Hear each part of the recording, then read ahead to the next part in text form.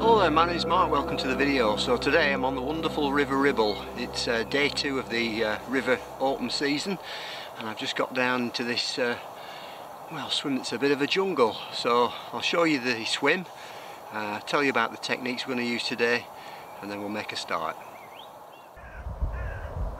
So this is the stretch of the wonderful River Ribble in Lancashire. It's a cracking river. I've fished it for about the last sort of 7 or 8 years intensively, although I've never fished this particular stretch before. It's a new one for me. So I'll tell you about the techniques and the baits we're going to use in a moment. So this is the swim I'm fishing, and really the only reason I've chosen this one, not because there are any wonderful features I can see on the river itself, but because there was just a gap in the very overgrown bank behind me. And what I've done to start off with is I've just had a quick lead around. So I've put a lead on and I've just cast around from sort of here to about 2/3 the way across, and just explored the stretch. And I've found that it's pretty uniform. It drops away in front of me, and then for the most part all in this area, so around about 4 feet deep, and fairly level is the bottom.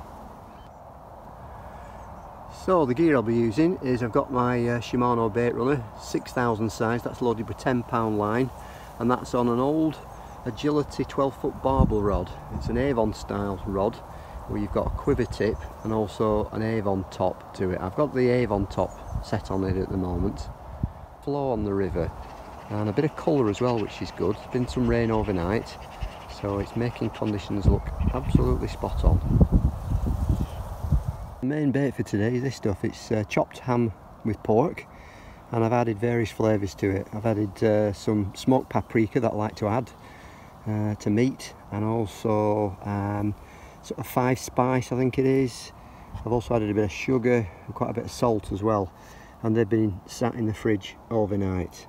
So that'll be the main hook bait, and I've also got as a backup bait some bread. So I'm going to start off on the meat, and if I get no joy on that, I'll try bread. And I'm using these as the hook link, 9-pound hook link, size 12, and they are a hair rig, I'll show you, that's got a push stop, or I think some other brands call it a quick stop, and the idea is that you can use a little tool to push that through the meat, and the meat sits on that hair.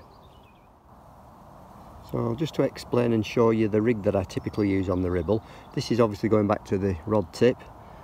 I've got a small bead and a little ring swivel there that passes along that line, another bead, and I've got like a buffer bead and a clip, and then onto that clip I add the weight. Now the hook link itself is attached to this ring swivel, and the idea is that if you kind of look at that, it acts as basically a helicopter rig. So when you cast it out, you're not prone to the tangles that you can be on a conventional rig.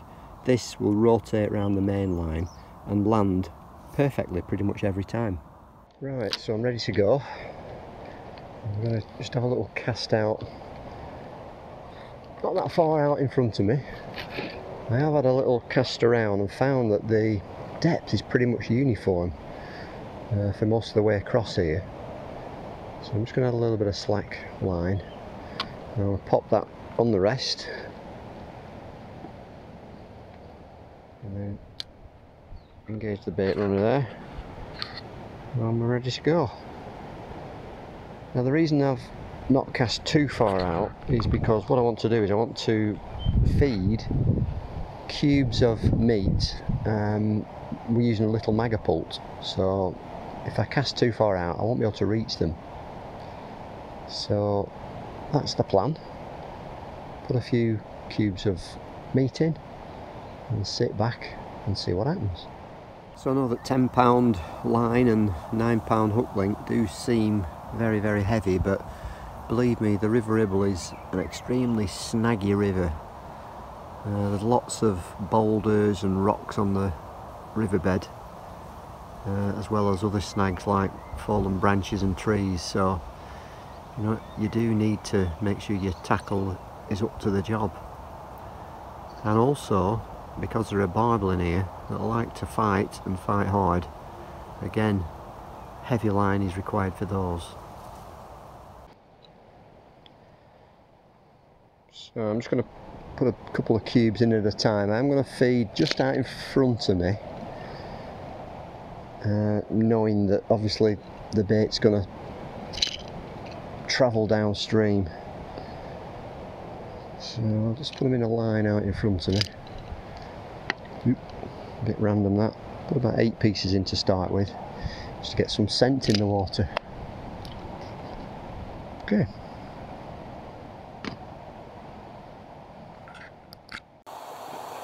So the River Ribble is a river that I've fished extensively over the last few years.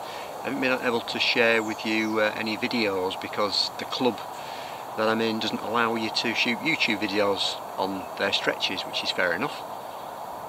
So I've come onto a different stretch. Never fished it before, completely new, but I am aware of the species that are in here. And typically we're looking at chub, barbel, roach and dace. There will be pike in here as well, and also perch, but the target species for me, and realistically to catch during the day, is chub. Barbel tend to have got quite nocturnal on the River Ribble, so you've got to wait for the light levels to lower before you get a chance of one of those, but you never know, there's always a chance of a barbel. But I would think that if I do get a bite on that luncheon meat, it's likely to come from a chub. And if I get a barbel, that'll be a bonus. Well, I'm just going to couple little taps on the rod tip. Now, there could be small fish just pecking at the meat, or it might be bigger fish like barbel and chub.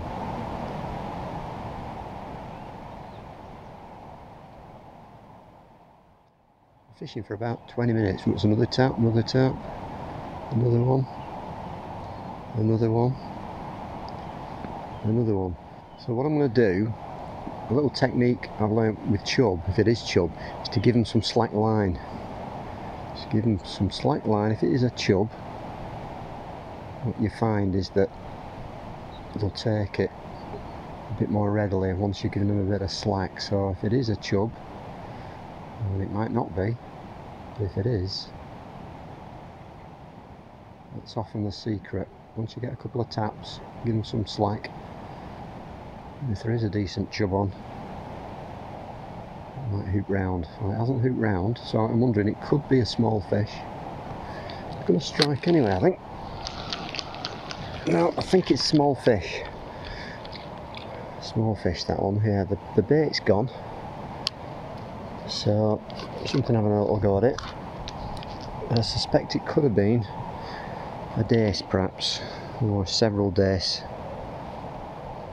Let's get some more bait on and have another cast.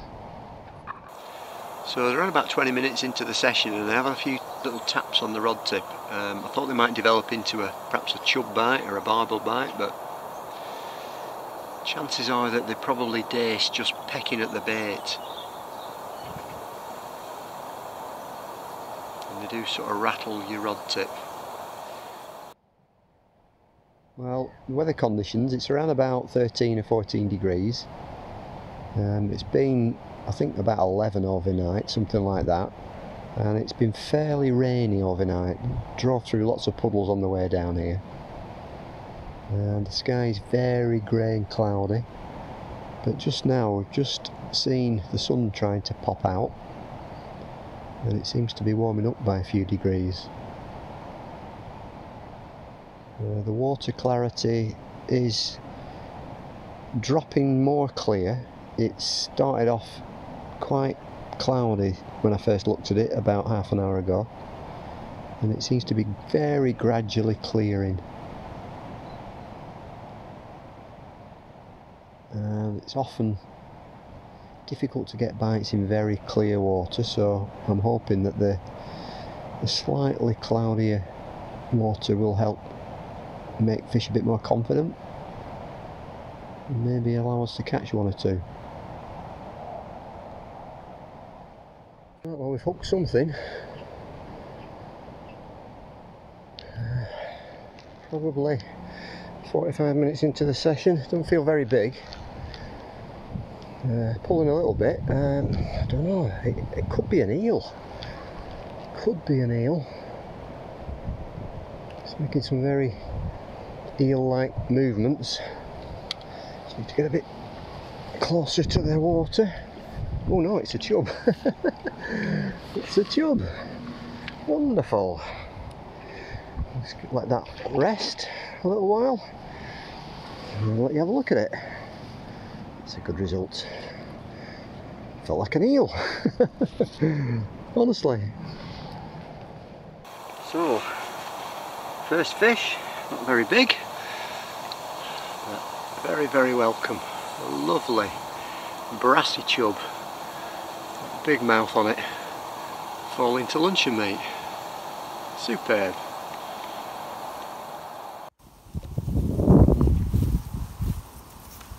Get it back. Make sure it's raring to go.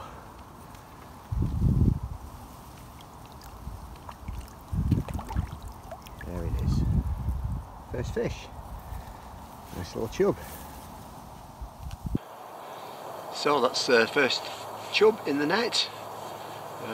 Probably, I don't know, under a pound anyway, but really happy to see a river fish in my hands on day 2 of the open season. So fingers crossed, might be on for a few more. Right, we've got something else on. It's putting a bend in the rod.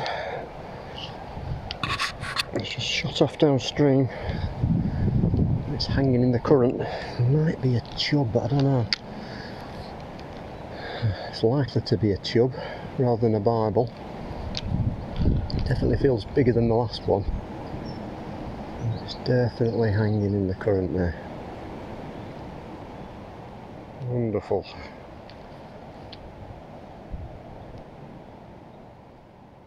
Absolutely wonderful. Hopefully we'll get this one in. See what it is. Let me get my net ready.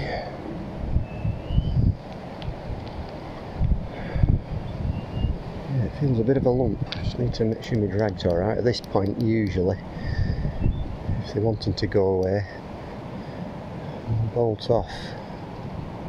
And it does feel like a nice fish.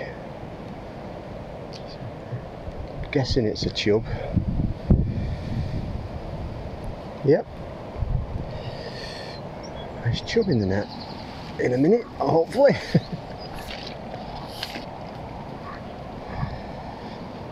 Wonderful. That's great. That's chub number 2.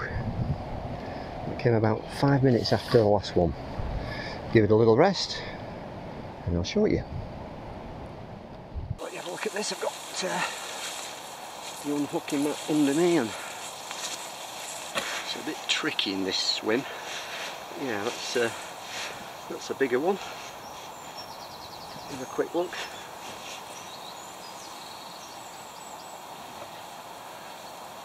Whoop. Lovely chub. Look at those colours. Absolutely superb. Let's get it back.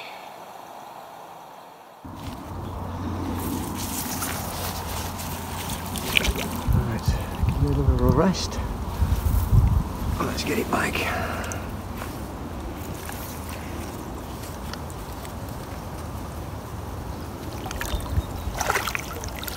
There he goes. Great. It's fish number 2. Well, it was a rip-roaring bite. I think it's another chub, but it was a cracking bite. Straight over. It's coming in. But now deciding it doesn't like it. Whoa!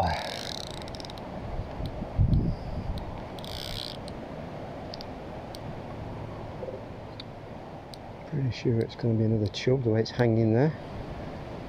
Yep. Nice.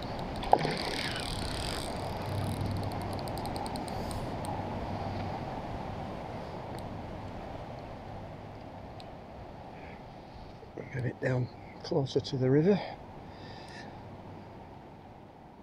Lovely.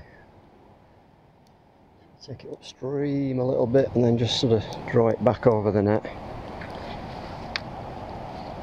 And there we go. Another chub in the net. Wonderful. Give another little rest and then show you. Got the unhooking mat under me together with my net. It's poised there, but there we go. Another lovely River Ribble chub. Whoa. Let's get it back. So I've been fishing for about an hour and a half and had 3 chubs so far. Quite nice sized ones, those last 2. So I'm hopeful of a few more. The rain's started to come down. Left me brolly in my car, which is about, I don't know, 150 metres down the bank there. So unless it gets much heavier, I should be alright with this sort of lightweight waterproof on. But that last bite was a real savage bite. I thought it was a barbel bite. It went smashed right over. No sort of taps or anything before it, just straight over. And yeah, the chub looked fantastic in the real sort of brassy colour to them. So chuffed to bits for those. I was a little bit concerned that the hook was a bit small for the pieces of meat that I'd cubed up, but doesn't seem to be a problem.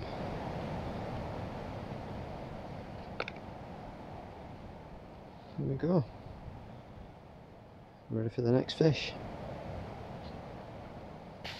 Well, another absolutely screaming take, and the fish has bolted off right downstream, hanging in the current now, and I can't move it.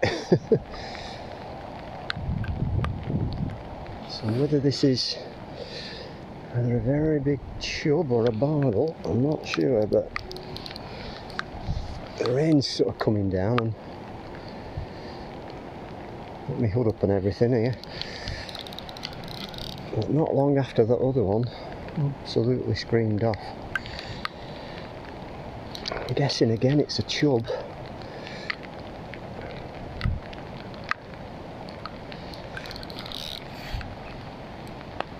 Yep, another chub. Another lovely chubly.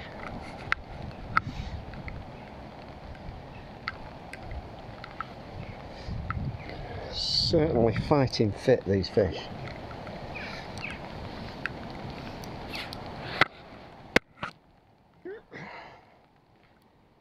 There we go. Excellent. That's another one in the net. Absolutely wonderful.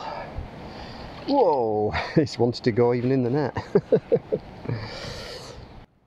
Well, that's another River Ribble chub. That's the best one so far. Absolute lump there. Just trying my different camera here to try to get this in, because I'm running low on the battery on the other one. So absolutely beautiful. Fabulous River Ribble chub. Let's get it back. Give it a little rest again. There you go. It's righted itself. Let's get it back. Wonderful. Off to fight another day.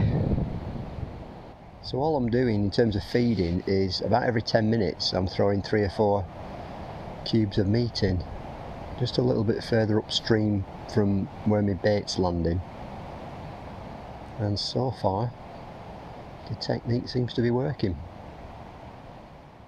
After that last fish, it's gone pretty quiet. I have continued to throw little cube pieces of meat in, 3 and 4 at a time, and I'm just going to continue to do that. I'm not going to go on bread just yet because obviously the meat's worked and I've had 4 fish on it, so I'll just carry on. I'm enjoying myself, sat in the countryside. It's stopped raining now, so I've taken my waterproofs off and it's really nice, so great to be back on the bank again. What I would normally do with chub is I tend to, once I've caught them, I actually put them back in the river. Generally speaking, further upstream. I'll actually walk upstream and put them into the river there, away from where I'm fishing. Now the reason for that is that they can, if they put into the swim directly where you are fishing, they can spook the shoal.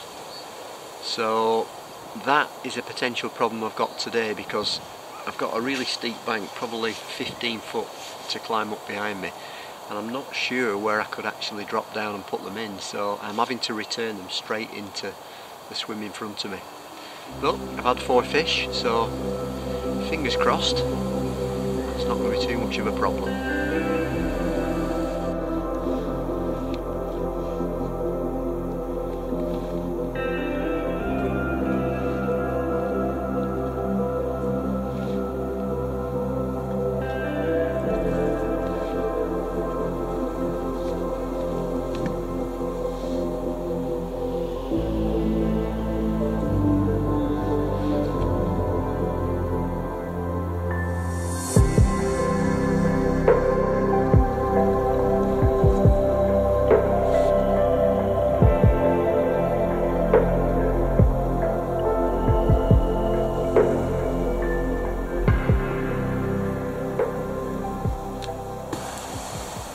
As I was thinking about chucking one across the other side or into the middle, I've got a screaming run, so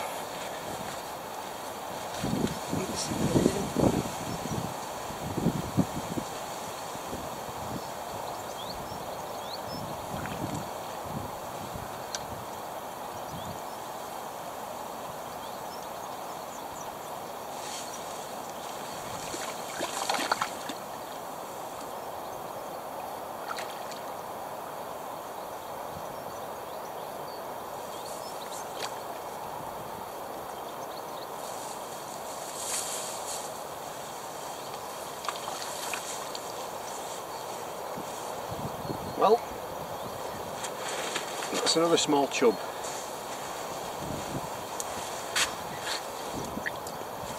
Keep it over the net. Whoop. Get it back. First bite for a while. It's about the same size as the very first one I caught. Let's get it back.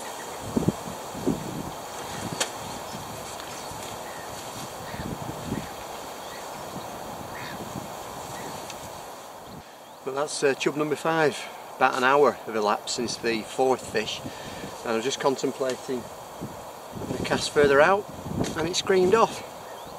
It screamed off even though it's a small fish. Absolutely bent the rod tip round. But I might as well see if there are any more on that line before I considered chucking it out again. Well, that came as a bit of a surprise after an hour without anything. So I have cut feeding that line, and yeah, nice little chub. Another bait on the hook. Let's have another cast out over there.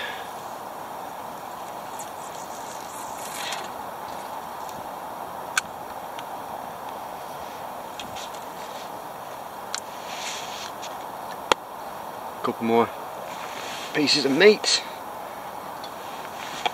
out there. Just literally throwing these in.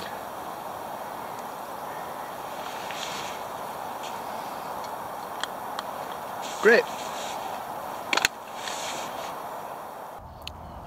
So I know I'm being very greedy, but I wonder if I could just get one more. He's being greedy, that, isn't it, really? Watching that tip, a couple of taps on it now. Been a great day so far. Weather's been a bit up and down, but the fishing's been superb. Just what you want when you go back onto the rivers, isn't it? Another screaming run.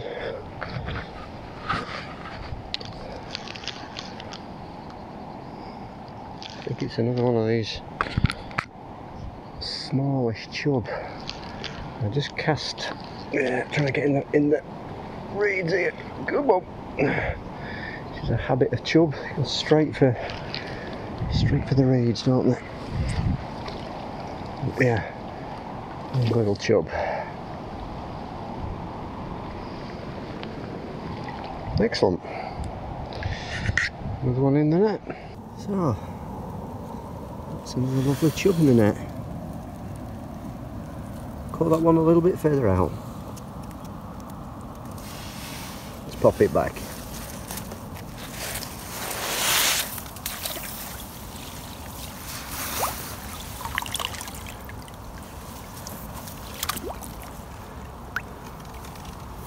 Get tangled in the net.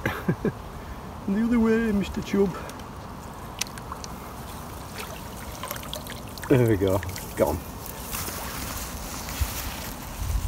So the river looks like it's back on its way up. There is like a fallen tree just there, and it's actually been quite a way out of the water, probably about 3 or 4 inches out of the water. But I can see it being submerged now, so the river must be on its way up again. I'm just looking in the margin here. Usually I put a little stick to mark the river height, but I haven't done it today. But yeah, definitely looks like it's climbing up again.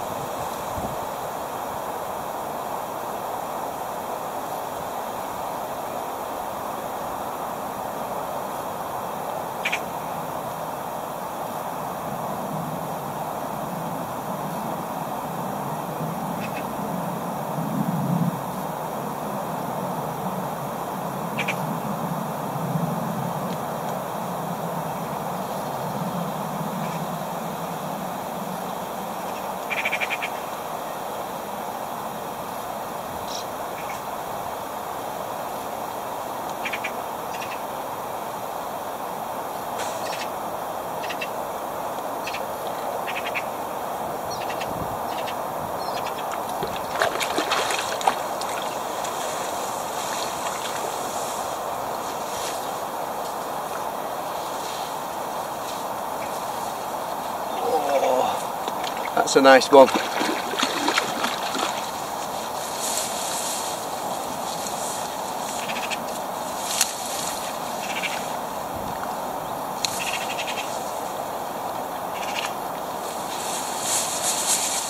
Oh, chub number 7.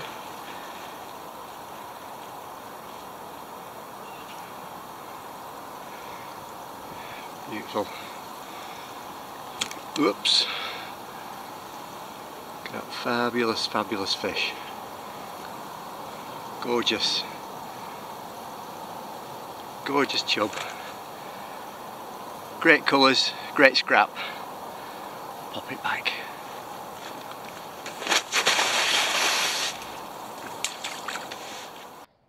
So there is something very special about rivers and river fishing. They're kind of wild places really, and forever changing. You know, the banks like here are very overgrown until obviously anglers beat their way down and make pegs out of them. And you never really know what you're going to find in a stretch. Obviously fish can move unhindered for absolute miles. And although there are hot spots and known hot spots, You never truly know what's in front of you. And there's just a feeling of a river being alive, you know, there's lots of movement and wildlife around it, both on the banks and in the water, and there is something very special about it. But, you know, river fishing isn't easy. They're wild fish in a wild place, and that means that it's not like fishing in a commercial where you can almost guarantee fish. There are times when you're going to struggle, you're not on the fish, you know, ideally you need to move, or it's going to take time to attract them upstream to your peg if they're not already in there. But I think that the rewards outweigh the difficulties. So my advice to you, if you're going to start river fishing for the first time, is just travel very, very light. Take as little gear as possible. Today I've just brought like a bank stick, my rod, I've got a bank stick for my camera obviously. I have got a lightweight chair, but there are many times when I'll actually not take a chair and I'll just sit on my unhooking mat. And it just makes you more mobile and willing to move and explore the stretch. If you take too much, you get to your peg, you're absolutely shattered, you're sweating, and it's pretty unpleasant before you even cast in. And then if you're not catching and you've given it your best shot on a spot, then my advice always will be to move, and you're less likely to move if you're carrying lots of gear. So travelling light really is the way to go when you're river fishing. Well, so I've got another one on.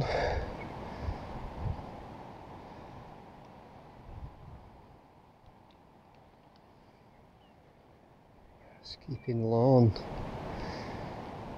holding in the current. It's going to be one of those better quality ones, I think.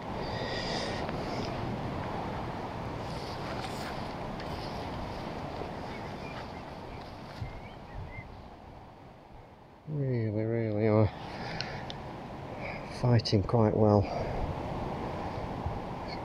Quite a bit of a flaw on here, so they just hang there and you struggle to bring them up, and this is quite a powerful rod, so just going to take it easy. This is another chunk. Just got to make sure they don't go into these reeds at the side. Oh, this feels like a nice one.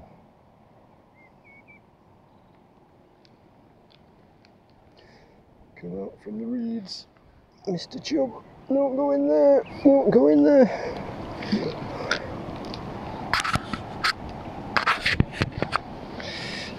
There we go.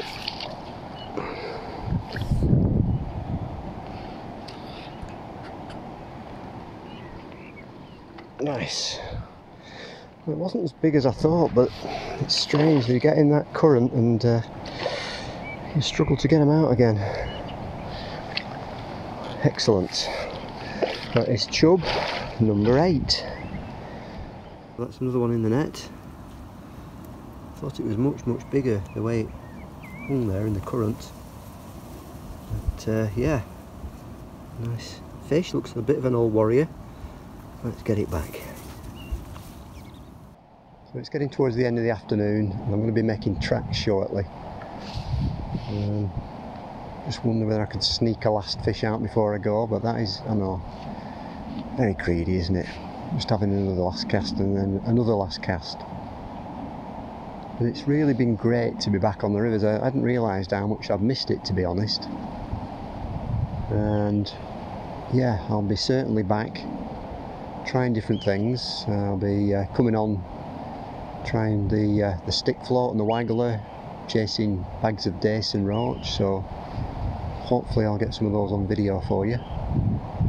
And there's always a chance of more chub and even the possibility of a barbel or two, so yeah, exciting times. So thank you so much for joining me on the banks of the River Ribble. I hope you've enjoyed the video. Watch out for more videos, but for now, tight lines. I'll see you on the next one. Thank you very much.